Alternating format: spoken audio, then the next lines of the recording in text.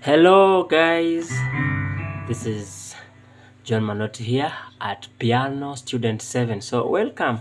Today I want us to do the key of what? Let's see. Let's do G. Okay. Understanding the key of G.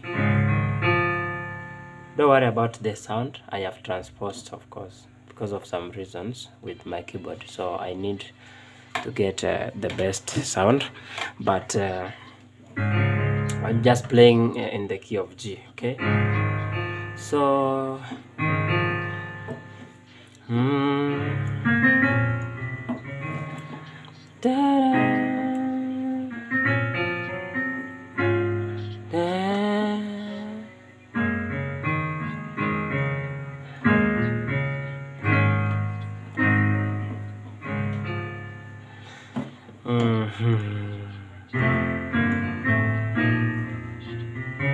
So we are doing the key of G today. If you want to learn how to play the key of G, so first things first, let's make do re mi fa so, do re mi fa so la ti do ti la so fa mi re do. Okay, the simplest way before we get to intermediate and all that. So then the question you ask yourself is, when I play this on my right, this is my one, what do I play on this is my left, sorry. So when I play G1 on my left, what do I play on my right? I have done the formulas on how to make major chords. So today this video will not be long. I'll just show you direct.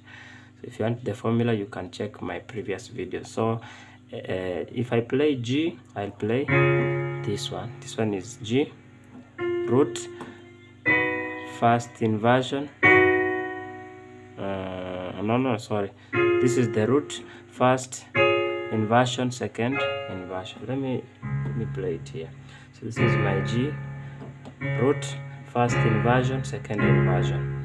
How do I know this is my root? I take this one, I play the upper one, and then so that now I get my first inversion. I play this one, the upper one, I get my second inversion. Okay, so that's where I am now. So we have our one,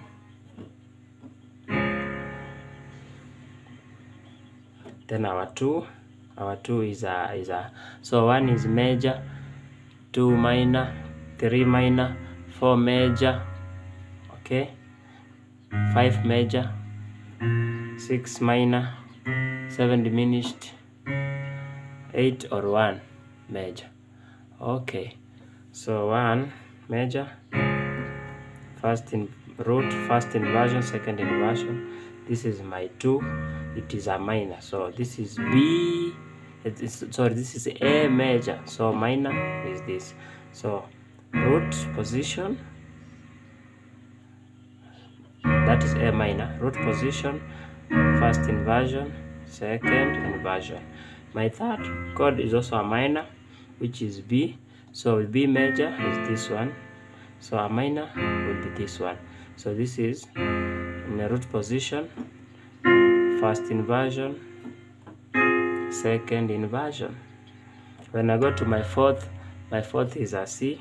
So this is my root position, first inversion, second inversion. If I'm moving too fast, you can rewind.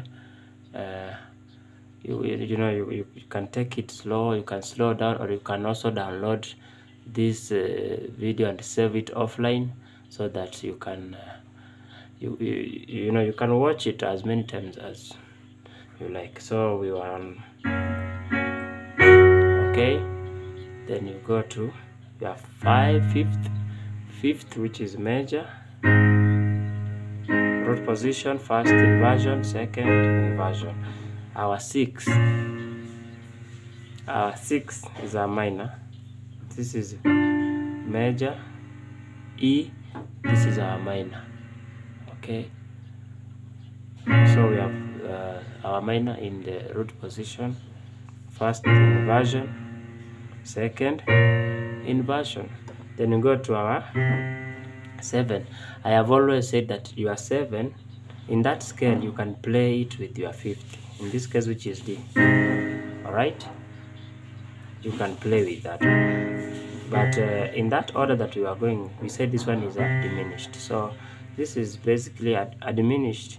So this is your F sharp, right? So for you to get a diminished, you drop the 3rd and the 5th. Okay, so this is your diminished in the root position, first inversion, second inversion, back to your 1. So with that already you can play your 1, your 2, your 3, your 4, your 5th, your 6th, your 7, right, or then back to your 1. So it's a matter of knowing your progression. For example, a song like Jesus, and then now for major chords, anytime you are playing a major, add always let me just say you add 9. I will explain later how is it a 9. Add 9 is very different from sus2, in the sense that sus2 doesn't include the 3rd note, but whenever you include this one, then whatever you are playing here is add 9, which means in the scale of C, a major scale of C, 1 2 3 4 5 6 7 8. See, this is your C, so you've added 9. Okay, so you will do that for all major chords. So when you are playing G is major in this, so you play this, you add that 9, and of course the 5th. Okay, so when you go to your second, your second one is a minor, so you don't add this one, although when you add it also brings a variation again, which may also be sweet depending on the sound that you want for your specific song. Then your 3rd, this is your 3rd, then okay, then your 5th, this is okay, then your 6th, then your, or back to your 1. So a song like Jesus,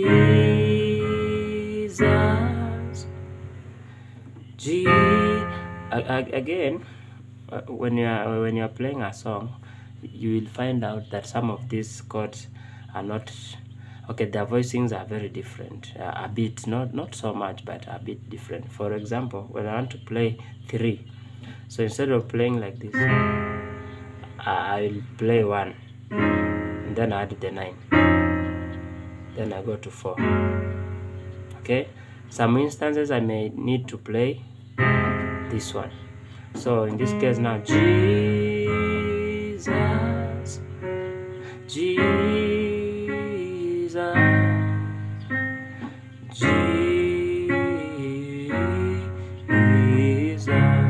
come on, say Father.